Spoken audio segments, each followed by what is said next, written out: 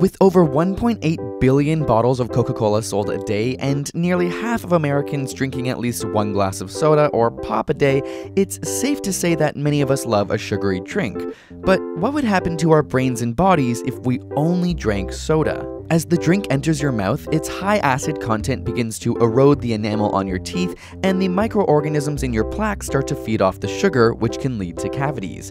Finish the can, and you may have consumed upwards of 46 grams of sugar.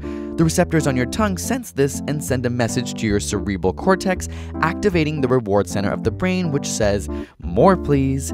After a week of substituting the recommended 8 daily glasses of water for cola instead, you would have consumed around 5,432 extra calories.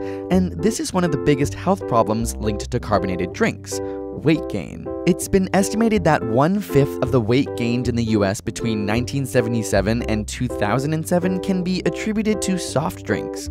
Furthermore, Yale researchers found that when people drink soft drinks, they also consume more calories, mainly because people don't accurately account for the added calories in their beverage. On top of this, the high fructose corn syrup, which is the primary soda sweetener, is not metabolized in our bodies the same way other sugars are. They increase liver fat, upping the risk of cardiovascular disease, and don't stimulate the hormones insulin and leptin. These hormones help the body signal when we're full to prevent overeating. The disruption of insulin also increases the risk of diabetes. Overall, research suggests that reducing the amount of sugar in drinks could prevent 1 million cases of obesity. So, should we swap in diet drinks instead? Surprisingly, there's still a link between artificial sweeteners and weight gain as well. Experiments have found that the sweet taste, whether from real sugar or artificial sweeteners, enhances our appetite.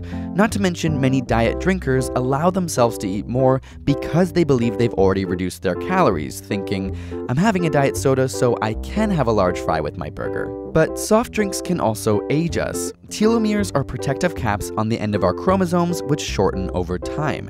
And it turns out that their rate of shortening is nearly the same in a person who drinks 600 milliliters of soda a day as it is in a smoker. So what if you drank 2 liters of pop every day? Well, one woman did just that for 16 years straight until she was hospitalized at age 31.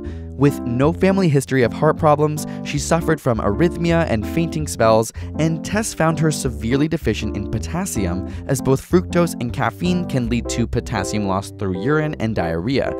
Luckily, our bodies have an amazing ability to recover, and once she quit, her potassium levels and other complications began to rebound. Need more science? Here's a playlist of our latest videos that you can binge watch. And if you never want to miss our videos, simply go to our channel on your device's YouTube app and hit the little bell which turns on notifications for our videos. YouTube will send you a message each time we release a video. And subscribe for more weekly science videos.